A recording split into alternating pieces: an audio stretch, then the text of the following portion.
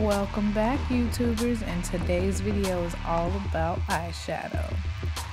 I'm going to be using this cute little black beauty book from e.l.f. that I got for my birthday from a very special friend. It has a lot of different warm colors in it and it's really cute. Also came with two brushes, and this one I'm using I will leave in the description box because I don't know what it is. But I'm going to take this brown top khaki looking color because none of these have names, and go ahead and pack that onto both of my eyelids. Packing is a technique that makes the color more vibrant and beautiful. It's where you go ahead and just pat it onto your eyelid opposed to swiping or rubbing it around.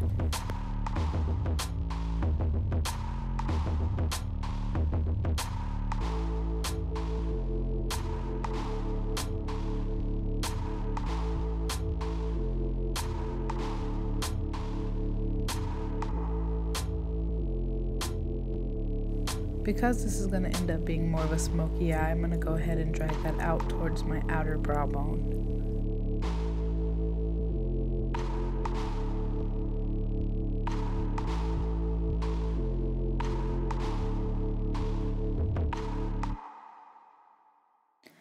Now I'm going to go ahead and take this rich brown color, the brown, not the blue that it looks like I was pointing at, and I'm going to add that to the outer part of my eye that I just put the brown on top of before. This is going to start creating that smoky effect that we're looking for. To help start our blending process, I'm going to drag that into my crease and just pat it out just a little bit.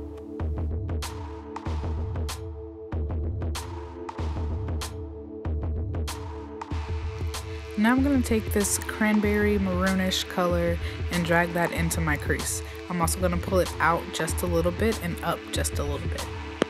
This color is more of a blending color. It's going to help serve as a medium between the darker colors on my lid and the lighter colors on my brow bone.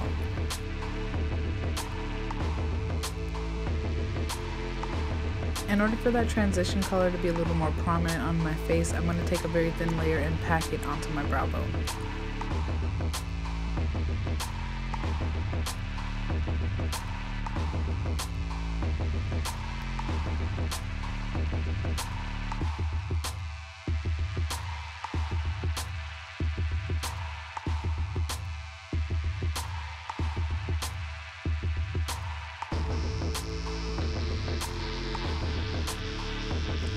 Now we're going to move into the fun part, the actual smoke.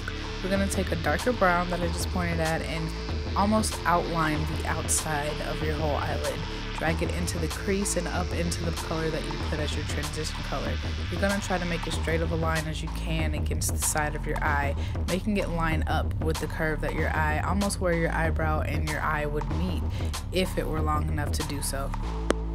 The trick to getting it to look smoky without looking like you have a black eye or looking bruised is you're going to pack as much as you can onto the outside of your eye and then slowly drag it inward. Making it slow and thinning out the product really helps give a whole lot of control to where the color is and where the darkness is on your eye. I'm going to blend that out with my fingers because your fingers are really your best tools.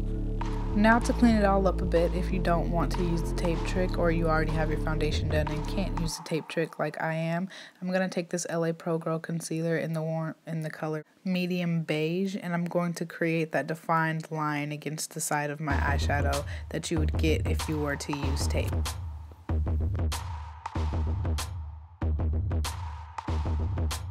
Now I'm going to take the least expensive tools you can, your fingers once again, and I'm going to drag that line back towards my ears. I don't want to blend it down any further because I already have a highlight and all of that, so I just want to drag it backwards towards my ear and then tap it out so that you can't see it on my temple.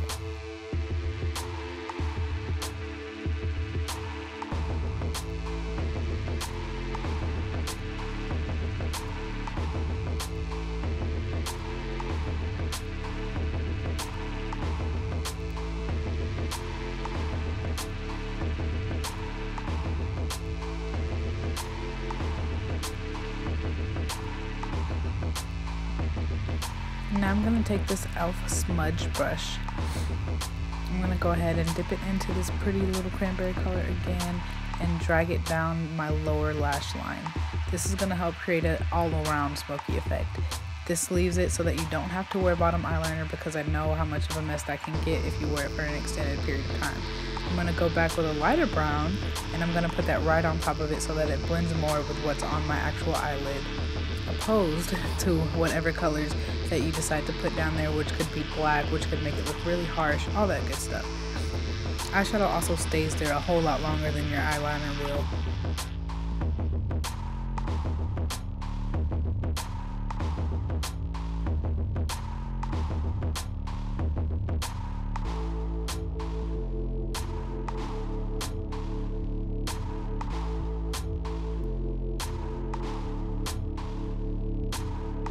Now, to make sure that everything is blended out between your highlight and the line that you just created with your concealer, take a beauty blender and tap it all the way.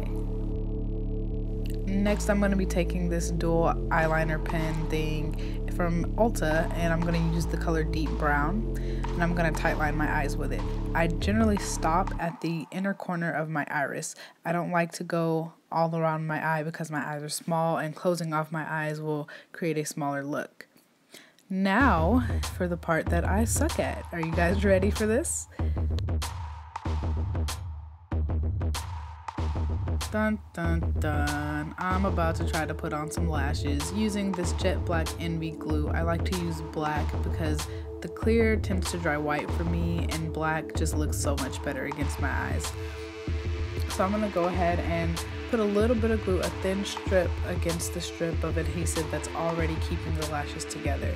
Now I'm gonna blow on it, and I'm going to use a mirror and go above my eyelashes by looking down. Looking down into the mirror really helps you, along with using tweezers to put it precisely where you want it to be on your face. And I'm so sorry, I will definitely leave what lashes I'm wearing in the description box. They're baby Wispies, my favorite things ever that I got from Sally's, but I can't think of who they're from right now. So I will definitely leave that in the description box. But putting on lashes is very, very tedious for me. I'm not that great at it. So I'm gonna go ahead and attempt to do it on the other eye. And what you do is you basically lower it down onto your lash line while you're looking down, and then pull it in, push it in to where you need it to go. Pulling it out sideways and then pushing it inward towards your lash line really helps it stick and stay against your lash line so that it looks more natural.